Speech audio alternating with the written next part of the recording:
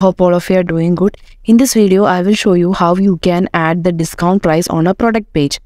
For example, here in this product, you can see that there is a discount price over here. So we have strike the original price and then we want to show the customer the discounted price and also showing them a tag that the product is on sale.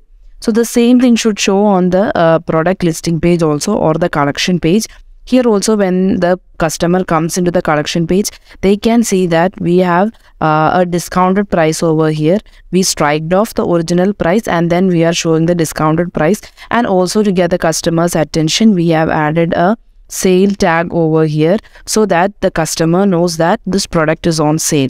Now I will show you how this is achieved from the Shopify backend.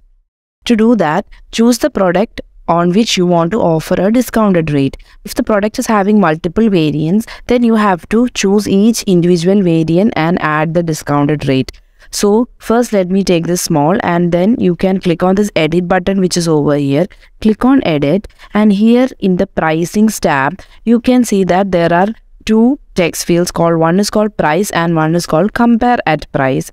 So this is where we will be doing the editing to show the sale price. So the price field is actually the original price that you are selling it to the customer, whether it be the discount or whether it be without the discount. So whatever we enter in the price field will be collected from the customer when they purchase the product. Okay, now we want to offer this product for a price of 200 dirhams for the customer. So what we should do? We should make this 200. Because whatever is in the price field will be the price collected from the customer. Now, for us to show the discounted price, there is a field called compare at price field over here. We have to add what was the previous price of the product over here. So the previous product price was 250. So we need to add the previous price over here and the after price or the price which we will be selling the product to the customer at the price field. And then you can click on save. So now we are in the product page and you can see that for the size small, we have got the prices that we have added. The discounted price and the original price is showing striked off. Okay.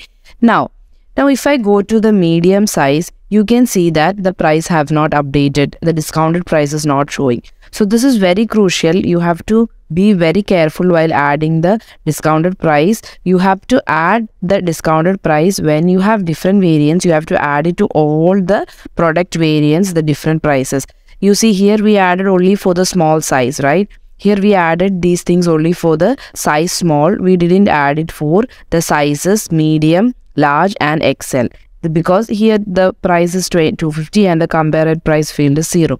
That is the reason why when I choose the sizes medium, large and XL, I am not able to see the discounted price. In order to make it available for all the variants, you have to do the same for all the different variants. So for the medium size also, I have to go and add this 200, 250. The large size also I need to do the same.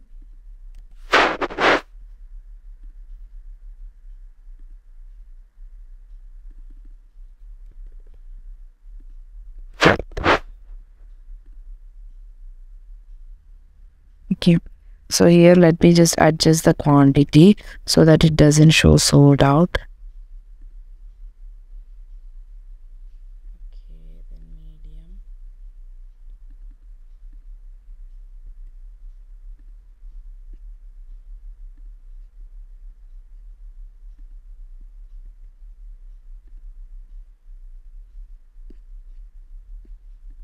Now let us go to our storefront and see. Now you can see that since we added the discounted price and the original price for all the different variants, we have the discounted price in all different variants when we choose it at the front end also. So for small, for medium, for large and for XL, we have the discounted price. And since we updated the stock, now we have the sale tag also over here. If you have any questions regarding this, please ask us in the comment section below. Don't forget to subscribe to our channel for more informative videos like this. Thanks for watching.